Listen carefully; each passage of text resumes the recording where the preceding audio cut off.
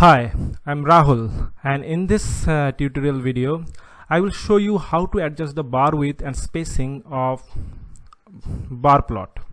So in earlier video we used that experiment dataset, and if you haven't seen that, then you please go back and see that video first, so you will get better understanding of that ggplot2 package.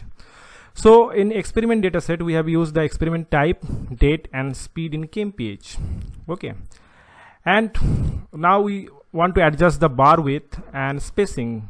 In earlier video we we get this plot of speed underscore kmph and date, and this is the grouped bar plot, and we have changed the color.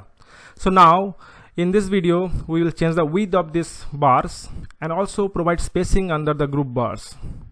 So actually by default the width is 0.9 and maximum width up can be given 1. If you give maximum width 1, then this spacing will be at nil.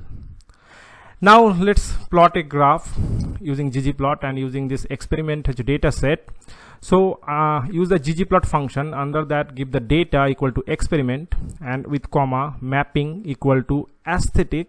Inside the aesthetic give x is equal to date, y equal to speed underscore kmph, and fill of experiment underscore type, the two type of experiments, experiment 1 and experiment 2.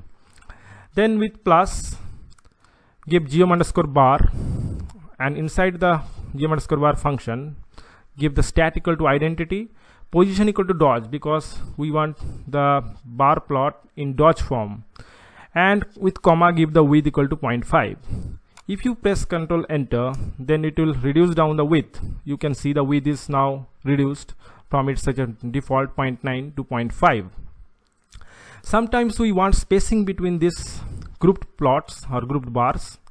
To give that spacing, you have to provide a width less than the position underscore width, this argument. Okay, so to do this, use the ggplot function, and same you can give the data is experiment mapping. Under mapping in aesthetic give the x equal to date, y equal to speed underscore kmph, and fill equal to experiment underscore type, and with plus give the geom underscore bar, stat equal to identity.